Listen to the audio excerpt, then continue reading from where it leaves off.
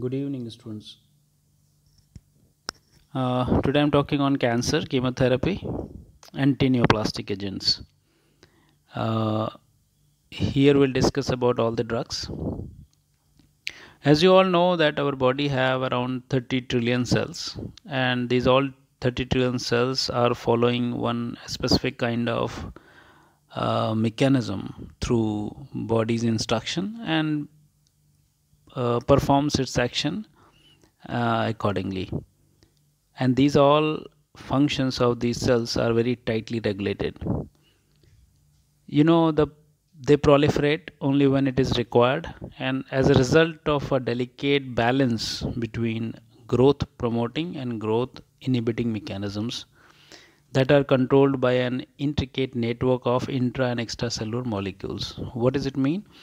Body have some kind of growth promoting and some kind of growth inhibiting mechanisms. In case of cancer cells, the cancer cells override these controlling mechanisms, means they are not following, right? They are not following body's mechanism, but they follow their own internal program for timing their reproduction. Indeed, cancer cells can grow in an unrestricted manner. So when they are not following body system, they'll go unrestricted manner.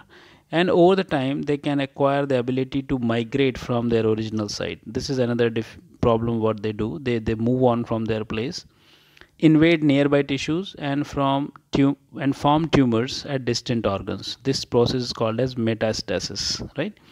And then wherever they reach, they start producing the tumors on those places. So metastasis is one of these serious condition what the cancers are providing. And once they move from one place to other, they start growing there.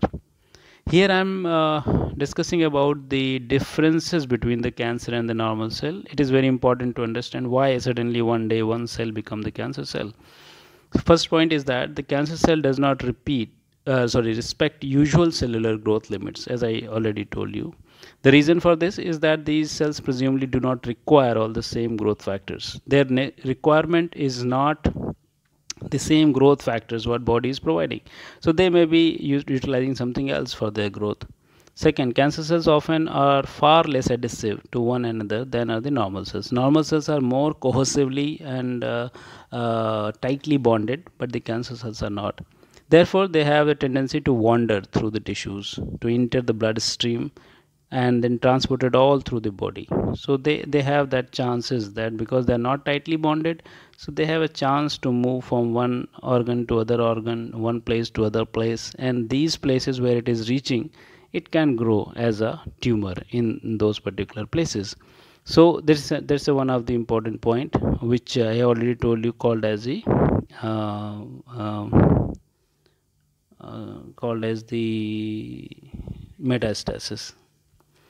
Now, some cancers also produce angiogenic factors. As I told you, the tumors need regular blood supply. When the body is not able to blood supply to them because they are more in number, they start making their own blood vessels. That process called as angiogenic angiogenesis. And because they have their own angiogenic factors, so they do this process comfortably. And through this blood supply with these new blood vessels, they are getting all their required nutrients, and when they get the nutrients, their growth will be normal. Cancer tissue competes with the normal tissue for nutrients, but the nutrients are limited in your body, and the normal cells also need those nutrients, but the cancer cells more in number, so they need more nutrients. Now here I am showing two pictures. One is normal cell division, another is cancer cell division. In the normal cell division, when the cell go for the damage, it will go either for apoptosis or repair. But in case of the cancer cell division, you can see a lot of cells are growing